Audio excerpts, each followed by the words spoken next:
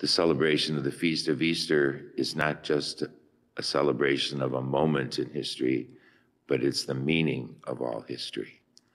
And it's such a tremendous feast that we celebrated for 8 straight days. It's Easter Sunday for every day this week. Such a magnificent feast. We should turn back to the beginning of creation when we celebrate Easter and remember how wonderfully God created the whole world and how he created Adam and Eve, the first human beings, and shared his divine life with them.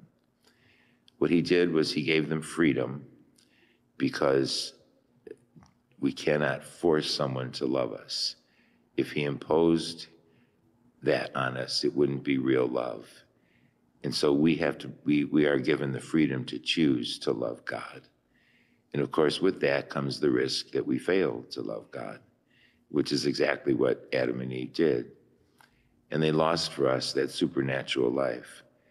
But at the same time as God created freedom for human beings, he also decreed that the Son of God would come and save the world. And that's what we celebrate today. After hundreds and thousands of years, the reality of that promise came in the person of Jesus Christ. And so we celebrate today with great joy that the Savior came into the world. Notice that when Jesus approaches his disciples and the women, he always greets them with, "Peace be with you. Peace be with you." And then he goes on to say, "Do not be afraid. Do not be afraid. I am with you always." And so as we journey through life, we will journey to death just like Jesus did. But just like Jesus, if we follow him faithfully, we will rise to new and everlasting life.